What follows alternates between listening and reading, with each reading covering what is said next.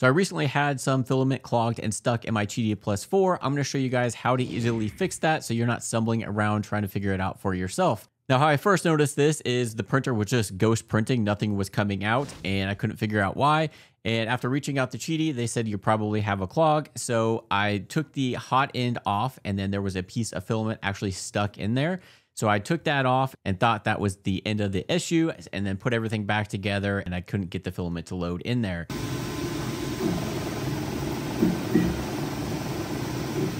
So then I went ahead and took the extruder off. There's just 2 screws holding it in. It's easy to pull out. And then there's 5 screws on the back that you just pull the cover off and then you can see the gears. And then once I got this taken apart, I did find some more filament stuck in here. So got that all cleared out and put back together. And I thought that was going to be everything that was clogged. But when I went to go load the filament, it was not feeding it into the extruder. And I was getting this noise coming from the gears like something was stuck.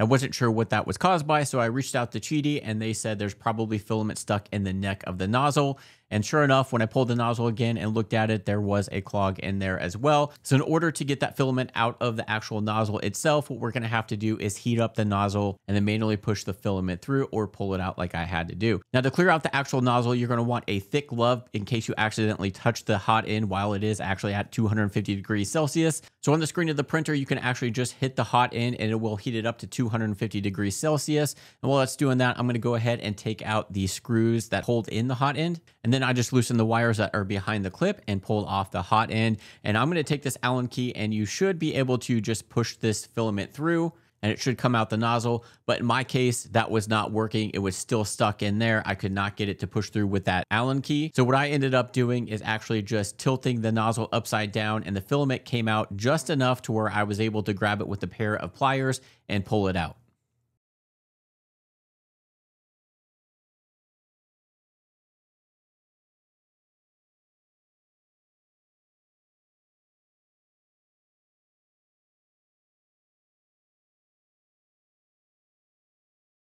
Now to make sure that everything is fully clear out of here, we're going to manually load the filament and run it through just to make sure everything's good to go. So I just grabbed some PLA and ran it through the top of the nozzle. And as you can see, it is coming out the end. So the filament is running through as it should. So it looks like we got everything cleared out.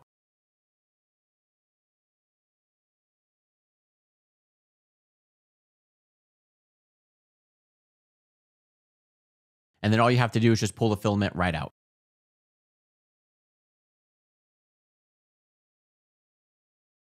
Finally, we're going to put everything back together. I'm going to tuck the wires back behind that clip and put in the 2 screws to secure the hot end into the print head itself. And once everything's put back together, you can load the filament as normal through the tubing.